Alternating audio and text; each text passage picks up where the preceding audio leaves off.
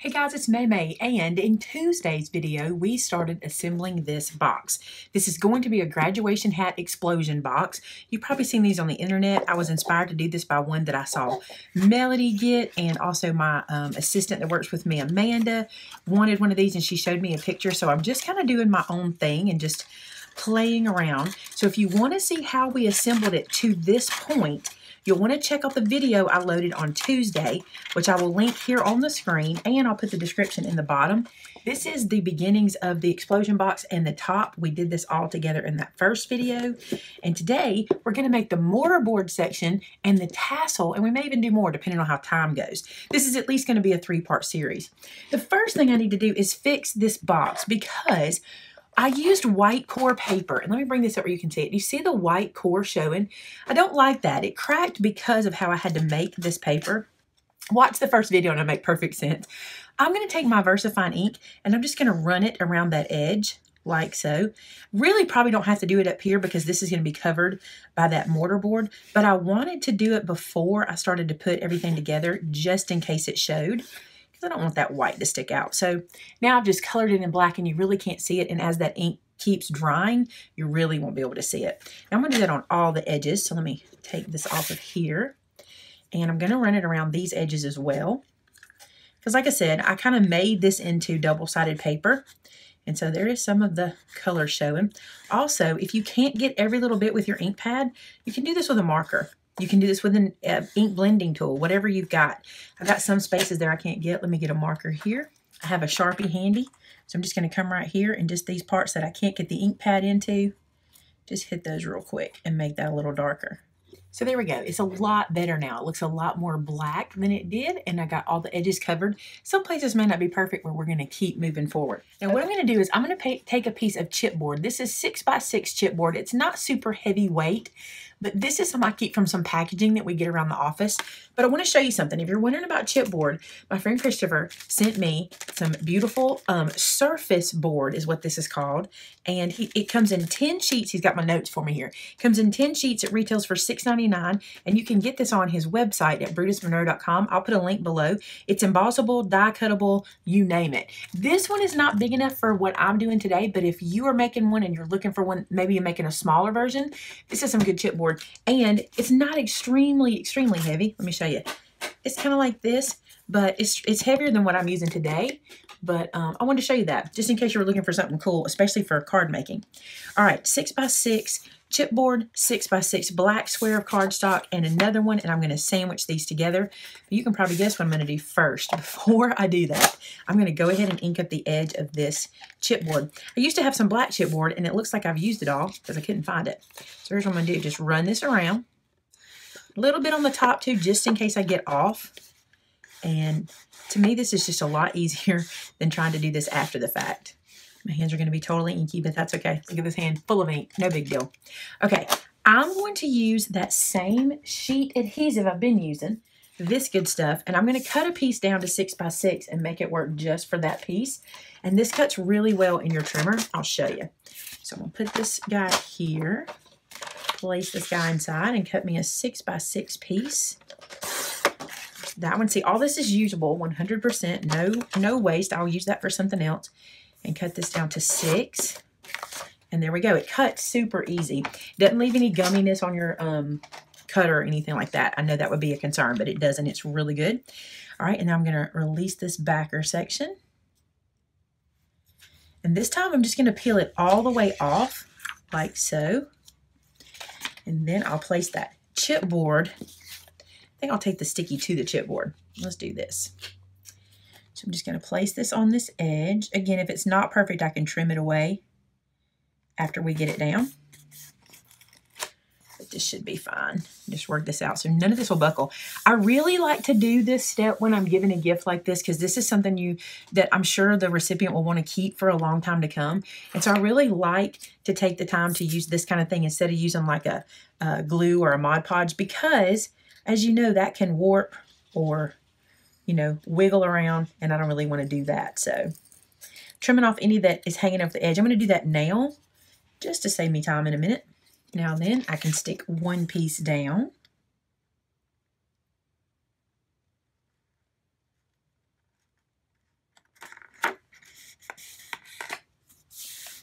Just like that. Flip it over and do the same over here. So now I've got the box and I've got my covered piece of chipboard, and this is going to go on top of the box just like this. I'm going to adhere it upside down so I can look and make sure I'm all the way around like I should be. But if you need to measure, you can just measure this an inch in on either side. I'm not going to stress about that too much. I am going to leave the box together for this so it can kind of weight it down and sit it down on the top for me really well. And just get this adhered. Now you do want to make sure you adhere this well. You could use sticky tape here. You don't have to use wet glue. But the reason I want to make sure you're going to adhere it well is because this is going to get some lifting and tugging. People will be pulling this on and off of the box. So you want to make sure whatever adhesive you use here is nice and sturdy. I'm just kind of checking it all the way around, seeing how that looks before that glue dries. And that looks pretty good to me. So I'm going to let it go like that and let that dry. So I'm fixing to make a tassel out of some baker's twine. I've created this little piece that's 4 inches long and about 1.5 inches wide. And I put some holes in the top up here. You'll see what that's for in just a few minutes. This is made from that surface board I showed you. Now what I'm going to do is I want to make kind of a realistic looking tassel. So I'm going to wrap this a lot of times around. I want a nice thick tassel. I don't want it to be sloppy, so I'm trying not to bend my chipboard or anything. I just want to wrap this until it gets thick enough. One thing to remember is just because I'm seeing this thickness here, remember I have this thickness on the back as well. So we're going to be making double what we're looking at on the front.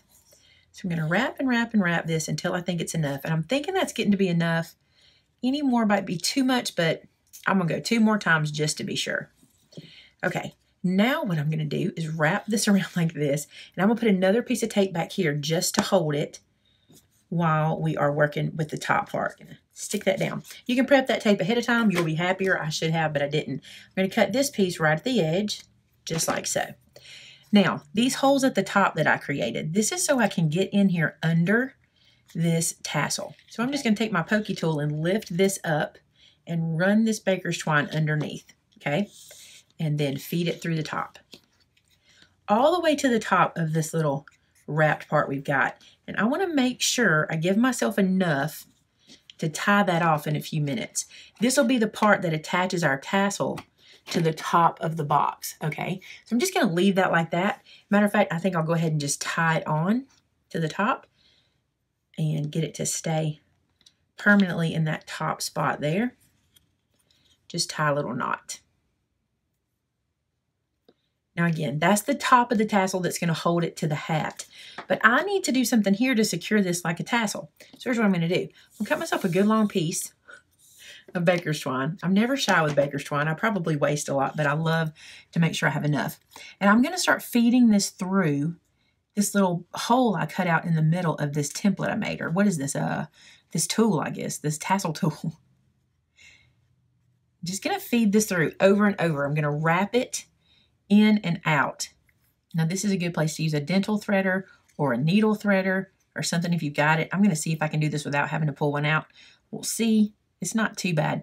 The bigger the hole you make on either side of your tassel spot, the better too, because you can get this in and out easier, faster, quicker. So I think that's enough. So now I'm going to tie this in a knot, and I want it to be snug. So I'm just going to wrap these pieces like so. Pull that nice and tight. I'm going to wrap it again, pull it nice and tight. It's kind of going to just blend in, this little knot we're making. And I'm going to do one more to be safe because I don't want that to come undone.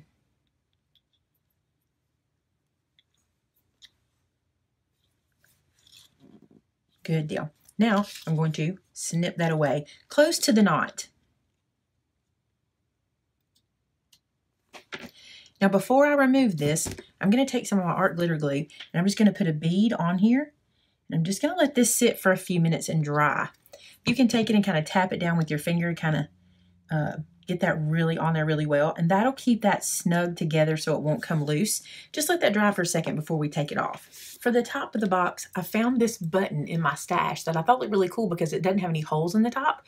And it has this little piece for the thread to go through, which is going to be perfect for what I want to do. I'm going to glue dot this to the top of my box.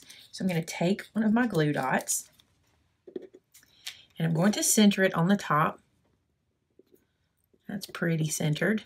I think I'm going to put 2 dots there because these are the small dots. You can use a big, large one. You could use hot glue. You don't even have to use this particular dot. And then I'm just going to put my button right on top of that glue dot. I'm going to press it in real well because I want that dot to hold. But look how cute that is. It looks just like a mortarboard top, right? And it has a place for us to tie our tassel on. Now, I'm not going to cut this length just yet. I don't know how much I'm going to need to tie it to the box, so I don't want to cut that just yet. I am going to go ahead and cut this off of my little piece that I made by sticking my scissors under all of the twine, pulling them to the very end, and snipping like you're making a haircut. See how we did that? Just snip that at the end. Now, I'm making a little slice in this side of the chipboard, and I'm just going to slide this off and out. Now, pulling this away. This is still completely reusable, okay? You can still use it, and now you know where you need to be with that little slice. So you still use it, and you can just slide your piece off. So the sturdier your chipboard or whatever you use for that, the more you can use it in the future. Okay, so I got my tassel released. Look how cute it is. It looks like an actual tassel from a graduation hat. Now, I'm going to bring the box back over. I want this guy to hang just off the edge of my box, just like that, okay? So if you make it and it's too long, don't worry because you can trim it, but I think this one's going to be just right. So I'm going to wrap this around that piece that I did, and then I'm going to tie it here and cut the excess away. This is another reason I like to give myself lots of extra, so I don't have to fight with it when I'm wanting to tie anything on or anything like that. So there's that, and now I can just trim away the excess. Just like so. That is so cute. Look at that little tassel. How precious, right? I may end up going back and hot gluing this on just to be safe. I know I use a glue dot, but I still think that might need a little more security with this getting pulled or tugged on. So we may go back and hot glue it. But for now, look how stinking cute that is. I love it. I love it. I love it. Okay, let's go back to the inside of the box. Now I'm making the flaps to go inside the pockets we made on the side. This is my tab punch board, and I'm just going to make this super easy. Here's what I'm going to do. These pieces are 3.5 by 3.5 inch. That's what I'm using for inside those flaps. I'm going to line this paper with this edge. I'm not going to worry about these measurements because I want this to be in the middle of this guy. I don't really care how wide the tab is. So I'm just going to line this page up with the edge, just like this, and punch. Pull this guy out. I'm going to flip it around. And I'm going to do the same thing. I'm going to line up this guy right here with the edge and punch. And that's going to get me that tab in the middle when I cut these guys away. So I'm going to do that to all of these real quick. Lining up on this edge. You can do this based on your instructions and measure it and all that good stuff. But I'm just not worried about it because that's going to make it centered by measuring those sides. I'm just going to do it just like this. Now at the top here, we need to cut these extra pieces off. So I'm just going to slide this guy under just like so. I'm going to take my blade, going to place it into the little groove here and cut those extra bits away. You just put it beside the tab. So now I've got this tab at the top that can pull out from those little pieces we made. I'm going to do that to all of these real quick. Now I'm going to take this end, these little pointy ends, I'm going to put it in right to this line that says corner rounder. I'm going to punch that, and it'll just give me a slight round on that little corner. I mean, it's really slight, but it's kind of nice because then it kind of looks like a Rolodex card. That's how slight that little rounder is. So I'm going to do that on all of these. Now, we'll do some stamping and stuff on these later. That'll probably be in Saturday's video. But look how cute these are. Now we can just slide them in, and we'll be able to stamp on top of those, and they'll be so cute in our little pockets. So I thought these are really cute to add some color. These are just some, this was a 12 by 12 sheet that I cut down. This is from the Echo Park, the Story of Our Family paper. I think this will be super cute right here just to add a pop of color and to pull all of this together. I just think that's really cute. It has kind of the navy blue and it's got the orange in it, so it's cute. Now I'm going to round the edges of these because I want to kind of stick to that theme. And I'm going to round this with my 1/4 inch side. And I think I can do them all at one time. Let's just see. Yep. Got all those rounded and ready to go. So they'll just get glued directly in like so. I decided this was kind of getting in my way. So I'm going to close this up. And I got a really loose rubber band to put around it because I don't want to bend it. I just want it to hold it in place out of my way. So I'm just going to let that do that for now while I keep working. That's a lot easier. It's like putting on a hairband when your bangs keep falling down.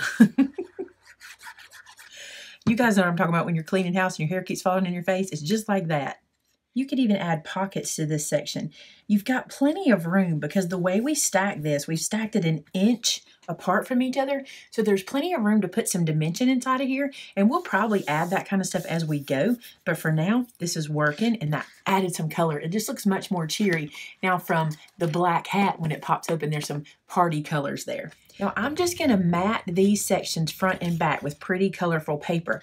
I'm not going to add photo mats. This is not for me. This is for someone else's daughter, and I know she's going to want to add photos, but I'm going to mat everything for photos. But for this section, I'm just going to mat all of these guys. So this is almost 3 inches. I'm going to cut the mats here at 2 3/4 by 2 3/4 to go on top of this. Now here's something I want to caution you of. We're going to have to do our corner rounding to match where we're at. So like when I cut this particular mat, I'm going to corner round the 2 top corners, but not the bottom. Okay, but on this piece here, I'll need to corner around 3 sides and not that one. That'll make sense in a second. Let me go cut all the mats.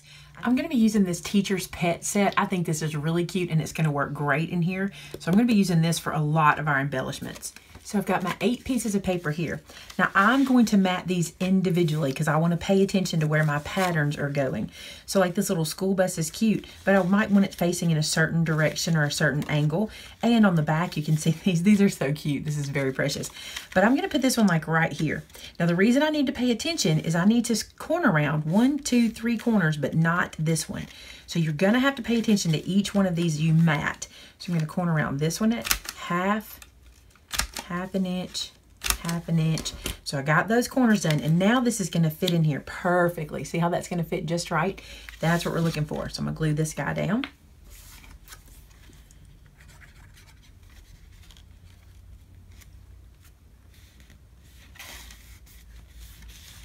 Because I use this paper here, I think I'm going to take this paper and flip it over and go to this corner. So that way I don't end up with the same pages everywhere. And this one's cute. It can be anyway because of the numbers, but I need to corner around the same corners. So 3 corners, do a little dry run, make sure it'll fit, and it will. That's perfect. Just pay attention to each one individually so you'll know you're getting your papers in the right orientation and exactly where you want them. So I got these outer ones done like so. I think I may mat these in a solid color because this would be a cute place to maybe put stickers and embellishments and put photos here. So I think I'm going to skip these. Even though I cut this, I can use these in another spot. I think I'm going to, on the back side, mat these pieces and leave this for solid. So they'll be opposite of each other, if that makes sense. So this will be a photo spot, photo spot, photo spot, photo spot. And then on the other layer, I'll have photo spot and paper here. So it'll be just the opposite. So let's see, I'm going to hold this up. Be hard for you guys to see. I'm going to hold this and make sure I have it in the right orientation. And this needs to be rounded here and here. And then I can add my glue and put it on. Because everything in this album is pretty symmetrical, you really could do that. You could just go, well, if I put this piece here, I'm going to put a different piece in another spot, and it'll kind of make everything make sense. These two are matted, and when you close it up, these are matted. So let me show you what I'm talking about. So when I close this and I turn it where you can see it, the outsides are not, the insides are. Now what I'm going to do, and I'm not going to do it today in this video because I want to stamp them, is I'm going to do these with white photo mats that I stamp with Place Photo here. So we'll do that for Saturday's video because we'll try to do a lot of stamping at one time for Stamping Saturday. Now I'm going to head to here and start matting. Now this one's going to be different, okay? These guys are going to be easy to mat, just like we just did. But these guys we're going to have to do a little different. So I'm going to show you how to do these. So the first thing I want to do is measure this square. This square is right at 2.5 inches. So I need a 2 1/4 by 2 1/4 inch square for all of these pieces that I'm going to mat. I think I'm going to do the same thing I just did in that I'm going to do every other one matted. These guys I think I'm going to mat because they're kind of in an odd space. So these will be for photos, okay? These I'll mat, and I'll do the same thing here because of the odd shape. It'll be better just to have paper there. Let me show you what to do with these. So now it's time for matting. And these corners, which are really awkward, I want to show what we're going to do. Let's say we want to put these backpacks right here. I think this is cute, and we won't even use both. We'll do one side in backpacks and one side in something else. Here's what you'll do. You're going to take your paper trimmer. I'm going to sit it down on top of here, which won't hurt anything to show you this. And I'm going to line up one corner of the paper in my cutting guide and one corner in the other. And I'm going to lay this down, and I'm going to slice this in half, okay? Got that sliced in half. Now this may seem weird, but I'm putting them back together in my hand and I'm going to corner round them. This is not hard to do, and you can get this done just by holding them in your hand like this and corner rounding. And I need to corner round all 4 corners. Now the reason I didn't do it before I cut it in half is because it's harder to line the center up without the point of the paper. Now you could, I'll show you another way to do that if this is just too much for you, if it's kind of losing you. Now see, that piece can go right there, and if I want to flip this guy over and use the back side, it can go right there, so I can have a little more color in that corner, okay? Let me show you another way to do it. So let's say I want to mat this corner, and I want to go ahead and round the corners because I don't want to have to hold it when I get done. So if you just go ahead and round all 4 of your corners, then you can just take this piece and fold it in half, lining up this little corner with the other little corner, okay? Crease that down. I'm going to bone fold it so I'll get a nice sharp crease. Don't worry about what it looks like just yet. Open this back up, and now we can slice that on our trimmer or with our scissors. I'll bring my trimmer over. Now see, I have that line as my guide. Lay that into place. Slice. Then I got my 2 pieces all ready to go. And once you've got several ready, we can start putting those in. So I'm going to put some glue on the back. Now these are great places for embellishments. It might be hard to get photos in this section. However, if you have any Instagram photos or anything that are kind of cute little small shapes, you could put those in there. But this is a great place for little embellishments. And I like using the kind of, you know, messy paper. I think it looks cute to have kind of a messy look. So I have the inside of the corners matted. I'm going to flip it over and do the same thing for these sides, and then we'll work on the photo mats. So here's where we're at. We have our tassel done and hanging on the side. Look how cute it is like that. Adorable. Then when we open it up, our explosion box happens, and I already did the matting of these corners. So that's what I was working on when we just finished doing those little corners. Now these will probably just get embellishments and things like that because they are in a spot where they don't really get a photo. They could, but next we're going to go to stamping and putting in these matte photos. So I'm going to stop this video here because that can give you time to get caught up to all your matting and all the things you're doing like that. And then we'll start adding some embellishments. So come around for Saturday, the Stamping Saturday video, and that's where we're going to do some embellishments together. You just have to use all your hands. You guys remember that from our live video, to grab all this together and put the lid on it, and then you're fine. But isn't it adorable? Okay, so see you Saturday as we finish this guy. Thanks so much for watching. Talk to you soon. Bye-bye.